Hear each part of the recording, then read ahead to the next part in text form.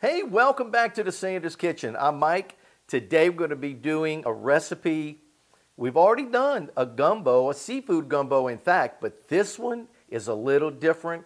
I cooked this on TV. Well, I would like to say with Frank Davis, but he was sick that day.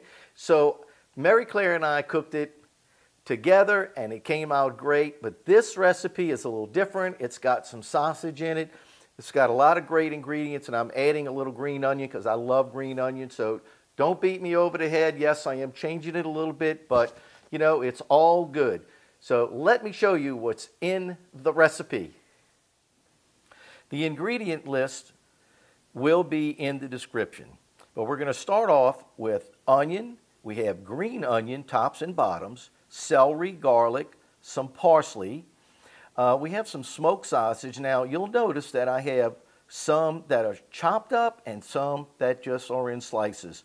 And the reason for that is because we want to fry this down, and then later we're just going to put this in, and it'll give it a different flavor altogether. Now, here we have some vegetable oil. This is the roux that you'll see the video on that. I'll leave a link in the description for that. And then we have some frozen okra. These are green onion tops, and that's just for a garnish later. We have some bay leaves. Right here we have some tomato. You can use tomato paste. I'm sorry. You can use tomato sauce, or you can use crushed tomatoes. Over here we have our homemade shrimp stock and some Zatarain's crab boil. We're going to spice it up with some salt, a little cayenne pepper, some thyme, and some Paul Prudhomme's Seafood Magic. I used to love using Frank Davis's seafood seasonings, but you know, Frank passed away some years ago and you can't really get those anymore. But anyway, the star of the show is this right here. We have about 3 pounds of beautiful shrimp. And we have some cracked crab. These are all that yellow, that's the fat, and we don't want to get rid of that. So if you buy cracked crabs or crabs and you know, clean them yourself, please do not get rid of the fat. So you know what? We have everything here. Let's start cooking. The first thing I'm going to do is add in my oil. That's some vegetable oil. I already preheated my pot, so it ought to be pretty hot. I'm going to add in my sausage. You can hear it sizzling now. The slime in the okra is actually very good for you. It's been known to lubricate the inside of your veins. Look that up, it's true. So okra is good for you. So now that we have our sausage on its way to being browned, and it's browning slightly here, we're going to add in all of the okra. And with our heat on high, we're just going to continue to stir until when you pull your spatula out, you don't see the slime drip off. Some people add a little vinegar. You can do that. It'll help reduce the slime. It's not really necessary. I'm going to go ahead and continue to cook this, and then when it's time to start adding the additional ingredients, we'll come back. I want you to see, you see the liquid dripping off the bottom there of the spoon? Watch this. Okay, watch. There's no slime. I turn my heat back up because now I'm going to add in a splash of white wine. You can see the bottom of the pot starting to get dark, and I want to deglaze that. And the wine is going to do that for me. I didn't really have that in my recipe, but I needed to have it. So I added it in. It's not really a lot, but I'll tell you, it wouldn't hurt to have a 1/4 cup.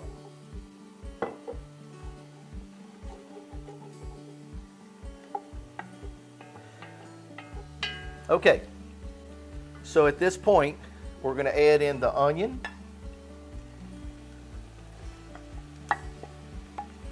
My green onion, celery, and garlic.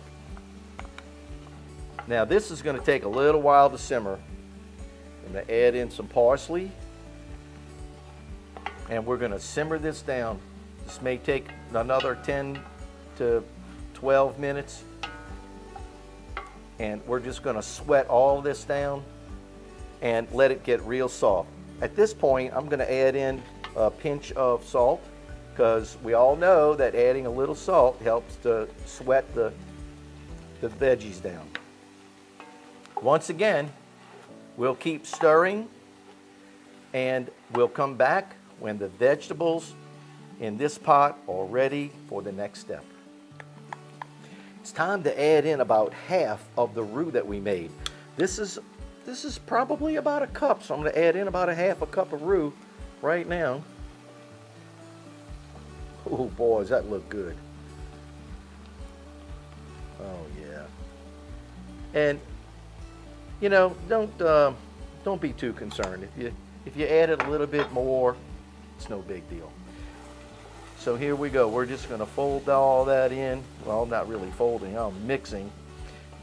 But we will incorporate that roux into the vegetables. And you know, part of making a gumbo is stirring, stirring, stirring. You got to stir a lot. Okay.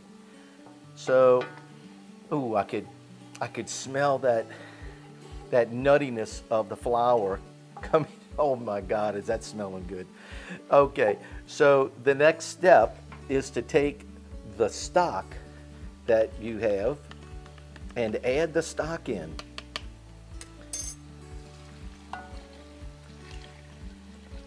Okay, we're going to add all of the stock right now. But because this is my homemade stock, I have to stir it because there's a lot of what we call debris, and it settles down to the bottom. You know, when you have the opportunity to make your own stock, that's what you have. You get intense flavors, and that's what makes a good homemade gumbo so good. And we're going to turn the fire back up. And I'm not through adding yet. But you know, you have to keep stirring, right? So let's add in a few more things. We're going to add in our tomato.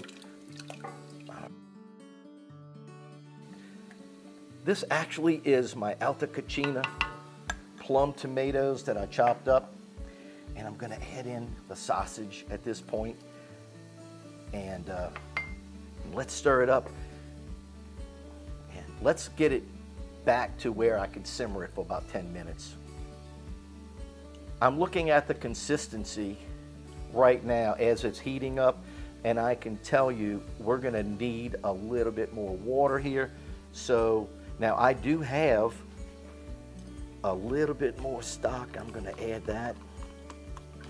If you don't have any more stock, you can just add water.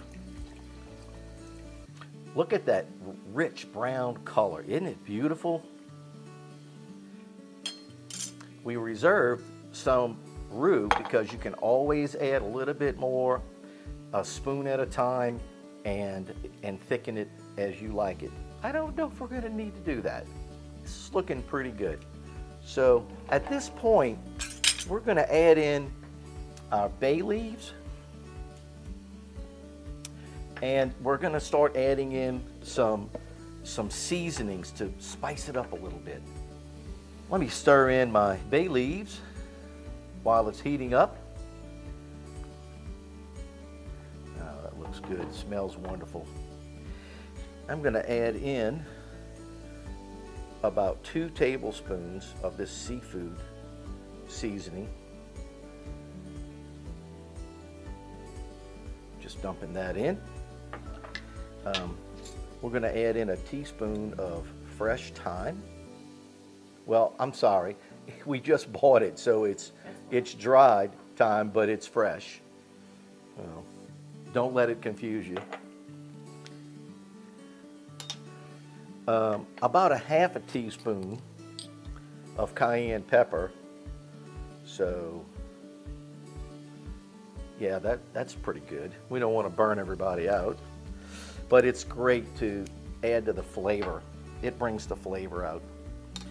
And now a couple of tablespoons, maybe one. We'll start off with one of the liquid crab oil. This is pretty potent stuff, so we're just going to go with one for right now. And now we're going to stir all of that in. We're just going to put the lid on and let it simmer for about 15-20 minutes. I only wish you were here to smell it. It is amazing. Take a look at this. It's been simmering now for about 15 minutes. And it is smelling so good. It looks great. The consistency is wonderful. And I gotta tell you, it tastes wonderful too. So at this point, we're gonna go ahead and put the crabs in. Just gently let them babies go right in there. And later, when you see those crabs, all that fat is gonna become a part of the gumbo. You won't actually see the fat on the crabs anymore. And now, all of the shrimp. You know, when you're serving a bunch of people, you really want to cut up the big shrimp. If they're medium to small, hey, you know, leave them like they are, but you want everybody to get some shrimp. And that's really where I'm coming from. So I'm going to go ahead and the rest of these in. Okay, making a lot of noise here. You know, it's just about finished, really. So the seafood is in the pot now, and I don't really need to keep stirring it around. It's all under. Turn the heat up, bring it back up to a little bubble, turn it down to simmer. I'm gonna let this simmer for about 20 minutes. I want everything to cook, all those flavors to blend together. Right now, it's heading in the direction of being the best gumbo I think I ever tasted. So I promise you, this is gonna be good. See you in about 20 minutes.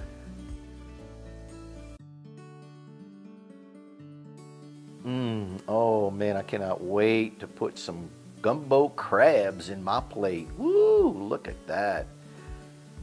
Oh, look at that, that's beautiful. Get me a little gravy to go with that, yes. Some shrimp, all them wonderful flavors. Oh man, that is looking some good. Just a little bit more of that wonderful gumbo. I'm gonna put a little bit of that, some green onion on top, because I love green onion. And now it's time to taste it. I cannot wait. Oh my goodness. I'm like, my mouth is just running water. I cannot wait to eat this.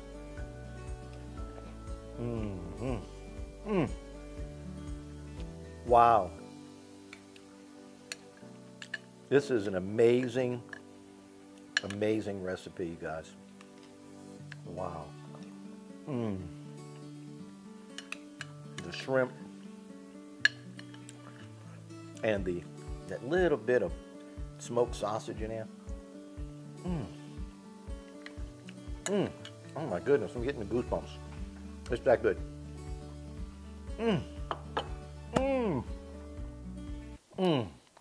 That gumbo was so good. It's absolutely amazing.